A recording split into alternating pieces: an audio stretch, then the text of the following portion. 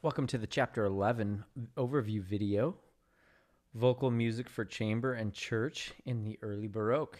Our learning objectives are, number 1, to describe the genres and styles of Italian secular vocal chamber music in the early Baroque, and number 2, to describe sacred music in the Catholic and Lutheran traditions in the early Baroque. Chamber, church, and instrumental music of 1600 to 1650 maintained continuities with the past while assimilating some influences from the modern theatrical style. Most secular vocal music in the early 17th century involved ensembles with voices and was performed in private settings or by amateurs. In the early 17th century, Italian composers wrote thousands of pieces for solo voice or small vocal ensemble, with basso continuo and sometimes with other instruments. Concerted madrigals exemplify the blending of old polyphonic vocal music and new concerto medium. Many songs and instrumental works of the early 17th century used basso continuo or ground bass. The descending tetrachord was a common ground bass pattern, often used for laments. The cantata was a new genre for voice and continuo. Early cantatas often used strophic variations, and later ones were on a lyrical or dramatic text and in several sections, including recitatives and arias. One of the most prolific composers of vocal chamber music, Barbara Strozzi, 1619 to 1677, published more cantatas than any other composer of the time. She was born in Venice and frequented intellectual circles with her father. She studied with Cavalli and was supported financially by her family and patrons.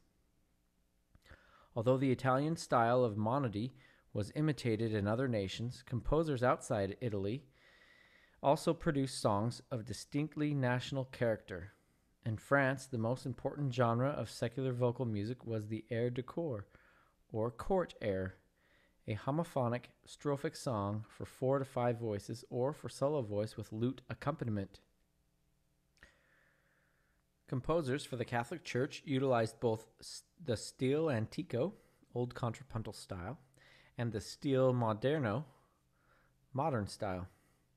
Large, wealthy churches celebrated major feast days with large-scale works, often using antiphonal effects. Some adopted the theatrical idiom in works like sacred concertos, using a dramatic medium to convey the church's message.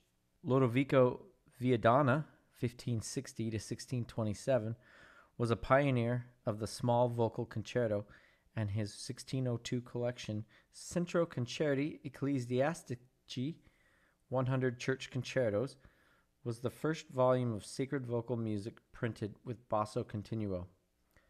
Alessandro Grandi, 1586 to 1630, composed many solo motets that used the new styles of monody.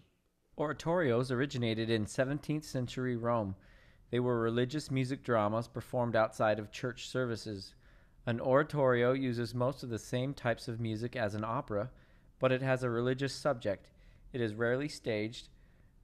There is often a narrator, and it employs a chorus that could take roles. The leading composer of oratorios in Latin was Giacomo Carissimi, 1605 to 1674, whose Jefte exemplifies the mid-century oratorio.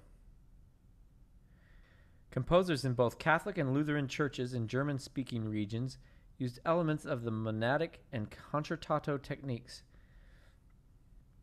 17th century German composers wrote large-scale concertos, but the small sacred concerto was more common.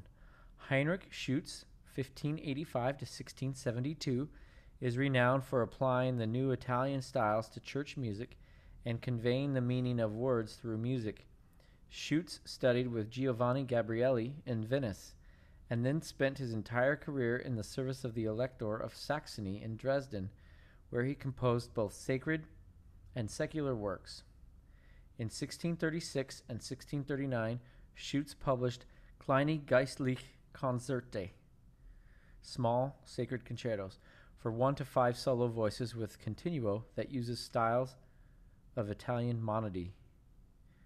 In Symphonie Sacrée 2 and 3, 1647 and 1650, Schütz published large-scale concertos that blend Gabrielli's polychoral style with Monteverdi's expressive techniques. Schütz used musical figures to convey the meanings of the words, a practice described by his student Christoph Bernhard. Schütz's The Seven Last Words of Christ, believed to be from the 1650s, is a historia, which is a musical setting based on a biblical narrative that utilizes a variety of singing styles for dramatic effect. The most common type of historia was the Passion, a musical setting of the story of Jesus' crucifixion. Schütz composed 3 passions in the older German tradition. For your 25-question quiz, I would know about the following. Know about Caccini and the structure he used. See page 201. Know about Monteverdi and his book of madrigals. Know about Basso ostinato. Know about cantatas. Know about Barbara Strozzi. Know about Stile Antico. Know about Joseph Fuchs. Know about St. Mark's Church in Venice. Know about small sacred concertos and grand concertos. Know about oratorios. Know about Giacomo Carissimi.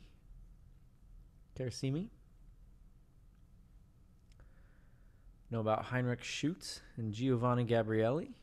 Know about Historia. Know about Passions. Know about Monteverdi.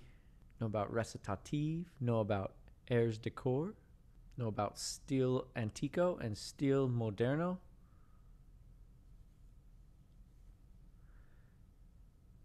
And that ought to do it.